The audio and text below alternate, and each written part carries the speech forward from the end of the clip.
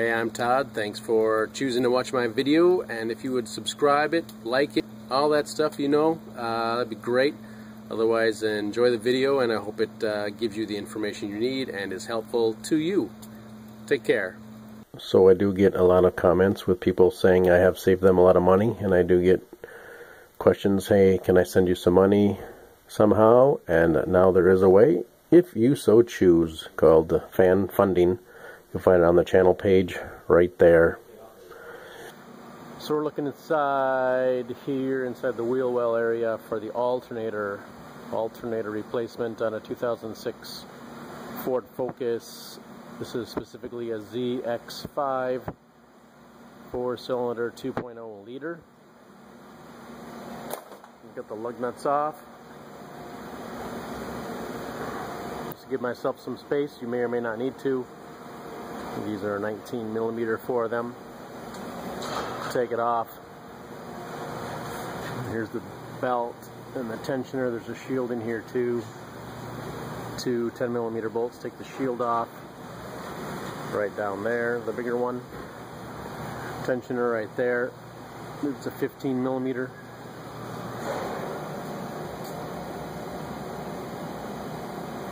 You can see it says lift. So go ahead and lift up, and that'll loosen up the tension on the belt. Let's go up that way to loosen the belt.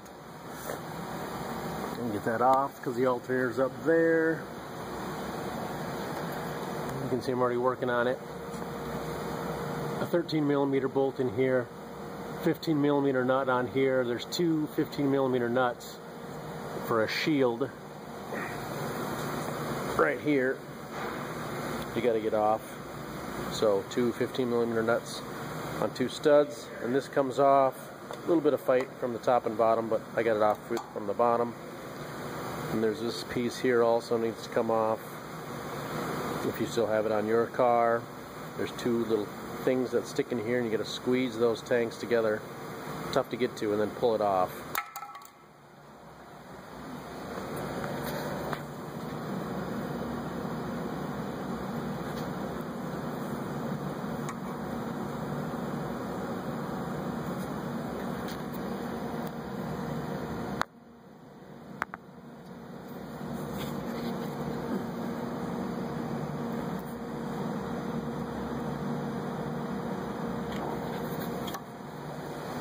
And it looks like maybe that other tank's been broken. I mean, it's plastic. It's out down here next to the heat shield. And so, but that's how you get that off.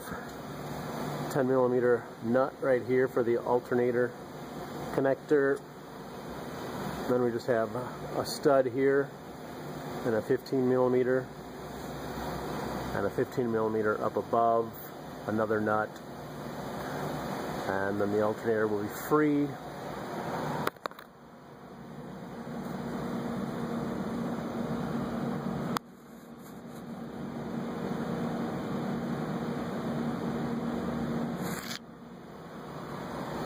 There's the connector, but you might have a little better shot at it once the alternator's free and you can turn it a little bit in your hands. So next I'll be taking off that 15 millimeter nut there at the bottom, and then up on top from above there's also a 15 millimeter nut, and I'll get those both loose.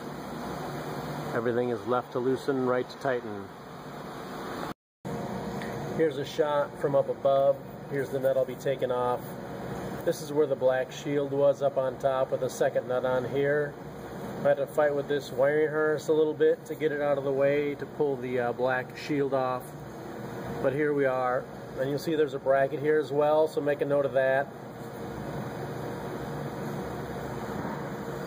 And then we'll be seeing about which way to come out, from the top or going down the bottom. I've been using an air ratchet. You can use a ratchet and a 15 millimeter socket, or we got some hand tools as well. Those will probably all work. Alright, and you may notice now, like I have, that it does not come off the studs. And the information system says, Ford says that if necessary, remove the studs.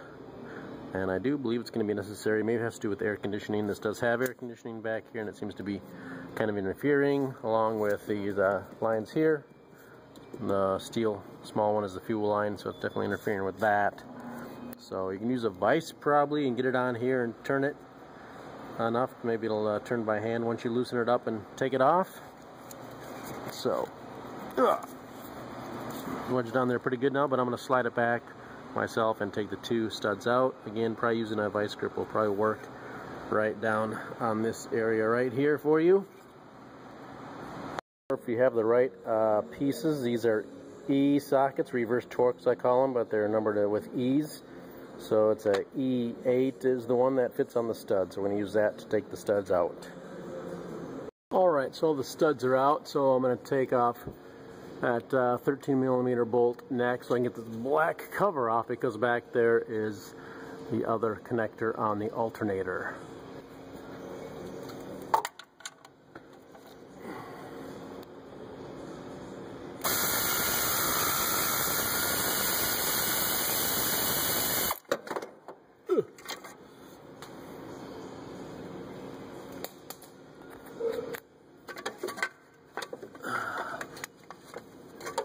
Cover stupid Ford and their designs. So there it is.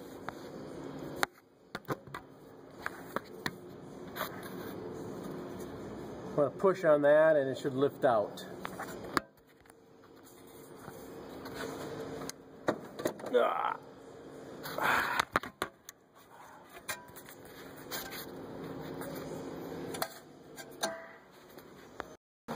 So here we are, oil pans here, looking at towards the transmission here.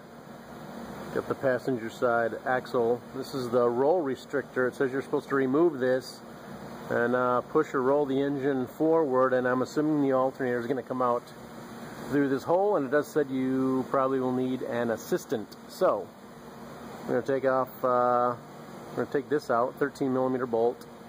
May or may not need to take this out. Once you take this out, you should be able to go forward with the engine.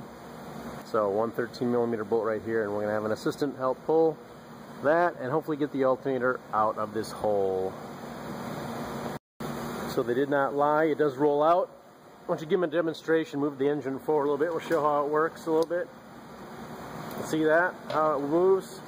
So we got enough room, and we'll just do that again and put the alternator back in. I got the shield on. I was going to start to put on the alternator wiring, but I figured since that stuff, it goes on easy, the 10mm nut and wire for the battery positive is easy, and then the plug-in, you just have to snap it into place. So you do not have to mess with that stupid little thing you push.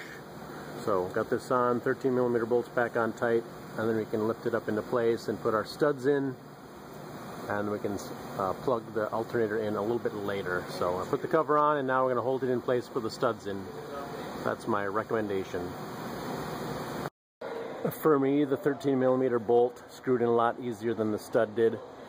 I got 1 or 2 turns on the stud, but after that I was getting tough, so I thought try and put the 13 in there, and that went in a lot easier. So I can rest my arms a little bit and snap things into place as needed.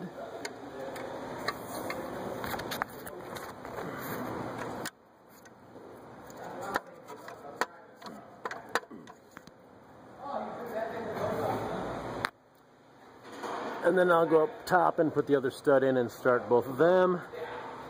And if there's any other tips, I will let you know. Here we are, we're putting it together, but I can show you how to take it apart as well, and maybe to get a diagram and draw what you see for how the belt routing is. So I'm just going to pull down on this, and I'm going to put the belt on. You can probably do it the same way, take it off. Come over here and pull down on that. There you go. Is that all the way, huh? Yeah, that's all the way. Alright. So, you probably want to put it on the water pump, or one of the smooth pulleys. So, we're going to take it off of this, and we're going to take it off the water pump.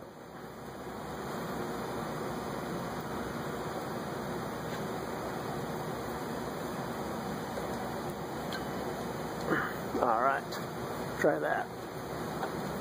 Make sure that belt gets back on there.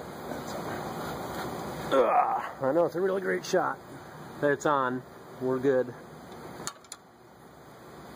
So that's the way to go. I know it's probably a really crappy shot, but got a smooth pulley up there that's kind of in the way of where you're working, so the water pump I think is the best bet.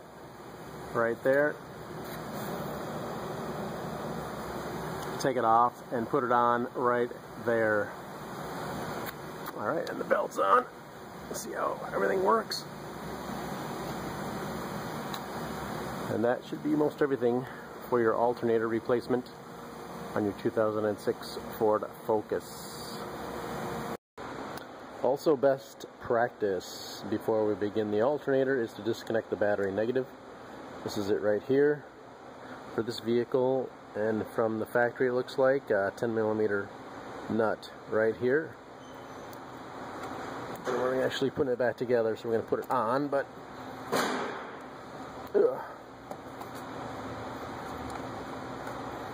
just left to loosen, and maybe get a screwdriver in here and wedge it around a little bit and loosen it up and pull it off.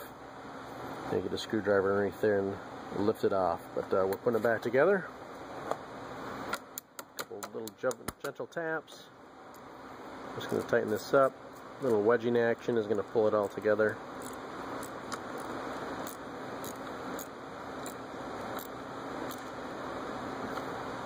Just like that. Give it a little wiggle. It's good and tight. And that would complete your procedure.